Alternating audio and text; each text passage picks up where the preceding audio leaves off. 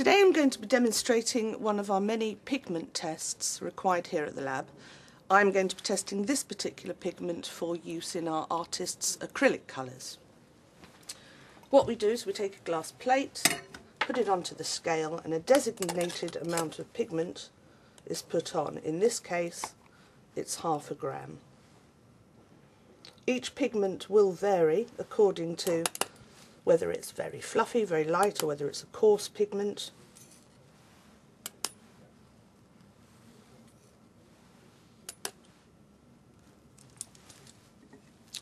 Then this pigment is taken to this machine, which is called a muller. Added to this is a solution of gum and water. This is just mixed onto this glass plate.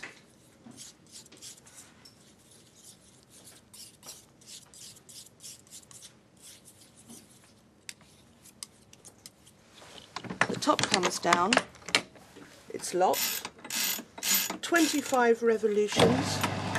What's happening here is the pigment is now being dispersed into the gum. It's only when each particle of pigment is completely coated does the true colour come through. This is what this machine has now done. That is now a dispersed colour. Take the pigment from the top plate onto the bottom, collect it up onto a plate, then over to our watercolour paper.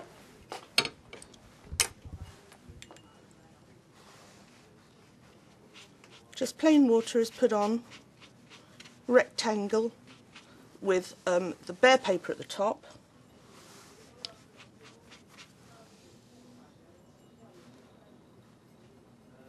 Take the colour, put it along the top quite thickly, and very slowly just draw it down.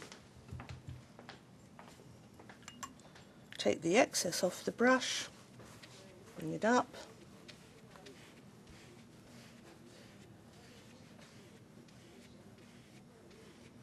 and slowly down.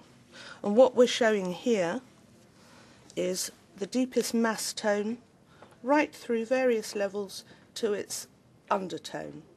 That is then put with a standard and matched. Each section is matched. Once that happens, and that's a good match, we would accept this pigment in and it would go to make one of our acrylic colours.